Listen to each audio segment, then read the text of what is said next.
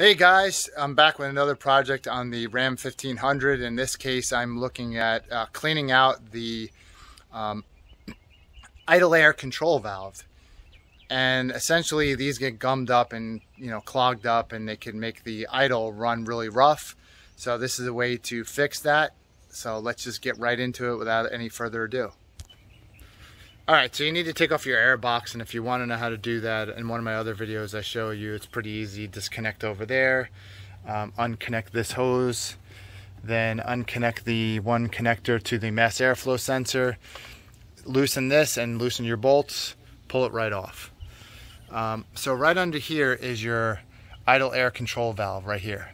So if you want to remove this, you're just going to push this red clip back, and then you're going to pull this off. And then we have two bolts here, which we'll remove, and then we'll just pull this thing out, and it's probably all gummed up and needs to be cleaned out. So that's about what we're about to do right now. All right, I hope this is a good angle, but I basically pushed this clip back. You can use a screwdriver, or I just took this little screw and just pushed it back. Once you do that, then you're gonna push the little pin behind it, and then just wiggle the connector right off, okay? And then right there, it looks like there's a Torx bolt there and a Torx bolt right up there. And we're just going to remove these bolts. Just to give you a better angle here, again, just pop this little red guy off here, pop that back, push this little button, the black button that's right there, and then just wiggle this right off. And then Torx there, and there should be another Torx right up in there. So we'll go ahead and remove those right now. All right, so the Torx, right now I actually moved the camera. I found a good spot straight on from the front of the car. So I'm standing right at the front, looking at the, looking at from the front of the hood up to the windshield, which is up here. Okay, so right on the front, this is a T20 Torx. So I'm gonna get that in here and loosen this guy. And if it's a little bit iffy, then spray it with some spray so that you don't break this bolt. So I'm just going to spray it with some lubricating oil to make it easier to open.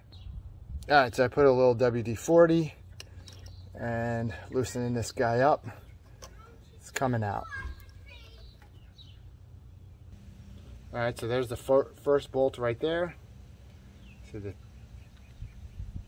Torx head. Put that aside. And the other one's hard to see. All right, so I stand corrected. There is only one bolt holding it on the bottom. I thought there was another one on the top, but there is not. So I removed the valve above, which I have to figure out what that is. If you know what that is in the comment section, let me know. But basically it's in there tight, and you're just gonna have to wiggle it, loosen it up, pull it out. And you're gonna see in here that I have a lot of carbon buildup, which is exactly what I was expecting, because this vehicle has 200,000+ miles. Who knows if this guy's been changed? I don't know if you can see it very well, but I'm gonna go ahead and clean this out. So basically what this does is it allows the vehicle to get air at idle.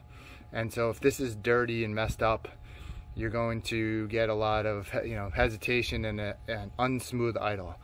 Once you aren't idling, then what happens is this guy opens up and then allows the air to go in. But when you're stopped, this is closed, and this is the guy that then allows the air to go in. So if you're going to clean this up, make sure when you're doing that, you're going to hold it this way, and you're going to spray into it in here, and especially in here. But because this is electronic, you don't want to hold this down this way and have spraying into here. You want to make sure that you're spraying in here and allowing the liquid to drip down. So I'm going to take my intake cleaner and just clean this whole guy up. All right, so as I said, I don't want to get any liquid on here, being this is electronic. So I'll just clean over here, and I want to kind of hold it this way. You can see already the carbon and deposits that were on there that are coming off. So clean this thing out. You may want to replace it, but if you at least clean it out, it should make a world of difference in your idle. You can see there I'm getting a bunch of carbon just flaking out over there, which is good to get it out. So shoot it again one more time. and then flip it over, and then I'm going to shoot, and then I'm going to shoot some up into there, but facing downward so that no liquid goes up into the top. But as you can see right there, there's a lot of carbon particles there and little pieces that have come off. So I'll just clean this up really nice and then reinstall it. Then if you have an old toothbrush or something like that, you can, you know, scrub out in here and clean all this carbon up. I also took a Q-tip. Maybe you'd say don't do that, I don't know, but I used a Q-tip and cleaned a lot of the carbon off up in here because there was a lot caked in. I don't know if you can see it with the light. I'll try to get it over on this side. But there was a lot of carbon caked up in here as well as up in there, and I cleaned all that out. And here's how the valve goes. So when it's, you can see that moving in the middle right by where my thumb is. When you're pushing in, when this kind of allows, this valve will open and allows air to get in there. And at idle, it'll work as long as everything's kind of, you can see there where I push it, it goes up. When I let it go, it goes back down. As long as that's sealing and all, you should be good to go. If not, then, you know, obviously replace it if you feel the need to do that. All right, so to put it back in, just line up the hole here at the bottom with the hole over here at the bottom, and just slide it in. There's 2 rubber gaskets, so it's going to be a little tough to push it in. Just a quick tip, I found it really hard to kind of push this thing in, so what I did was I lined the bolt up at the bottom and just slowly started cranking the bolt down, and it just pushed it in nicely. As it was going in, I let back on the bolt just a little bit just so it would go evenly between the top and the bottom, but just putting the bolt in was great, and brought it back to flush. I took a paper towel also, decided to soak it and then go inside here and rub around too, get on any carbon that I can find in here.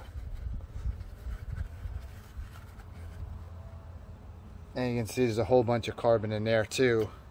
So I wouldn't spray in there. Maybe you can, maybe you can't, but if you're not sure, I wouldn't spray in there. Just take a, you know, a sprayed paper towel, clean that out. As you can see, I got a lot of carbon in there. So I'll try to flip my paper towel over the other way and do the same. So you can see that.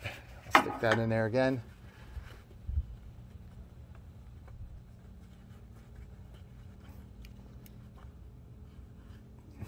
Yep, and we got a little more carbon over there too. So clean that all out.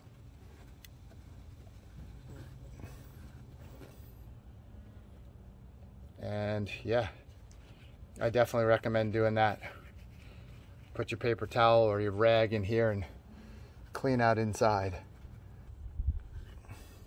And hopefully after this my car will run much smoother at idle.